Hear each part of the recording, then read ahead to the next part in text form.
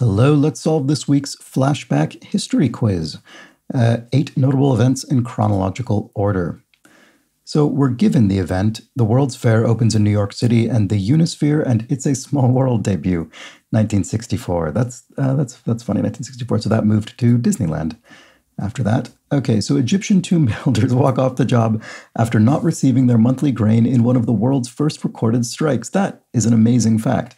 Well, I think we can very comfortably put that before 1964 by quite a margin indeed, 1170 BCE.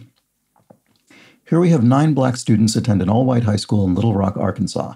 The city's high schools close a year later to avoid integration. This would be the 1950s, so we can put that before the World's Fair there. Yes.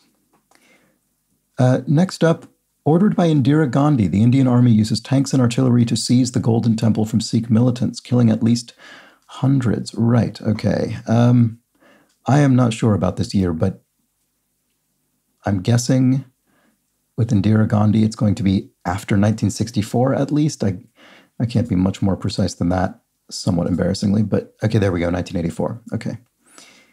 All in the Family debuts among the first U.S. TV sitcoms to tackle issues like bigotry, gay identity, and anti-war protests.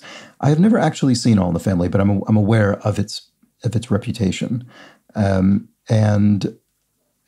always think of it as being a 1970s series, so I have to assume it would be sometime after 1964, and we'll just see if that bears out. It does, 1971. Okay. Next up, Raymond Moriyama, an architect who later designs the Canadian War Museum, is brought to a Vancouver internment camp at age 12. Well, that would be the Second World War, I would imagine. So we can put that definitely before 1957. Yes, 1942. Oh, the world reaches 1 billion people with about 15 million living in North America. Wow, 15 million in North America. Okay, well, that's considerably fewer than today. Obviously, 1 billion people. What are we? We're around what, 8 billion now. I mean, I have to imagine it was before 1942. I mean, by 1942, certainly the population of North America would be enormously higher than this. So, I don't know, sometime in the 19th century.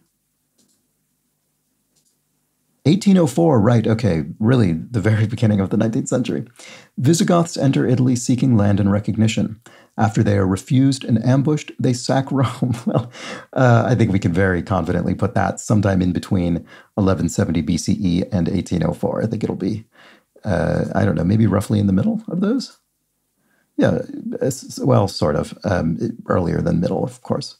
But yes, there we go. Armenia is the first country to adopt Christianity as its state religion, in part to resist cultural pressure from Persia. That is incredibly interesting. I mean, I certainly don't have this in my head. My guess would be it would still be earlier than 410. If it was the first country to adopt Christianity, my guess would be probably not dramatically before that, but I would say within...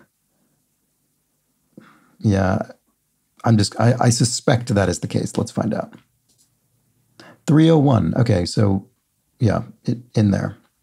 And there we go. All right, I got them all correct this week. And I think this is a smaller percentage of people who got them all correct this week than previously. There were certainly some where I could imagine guessing incorrectly. I wasn't certain about this Armenia thing.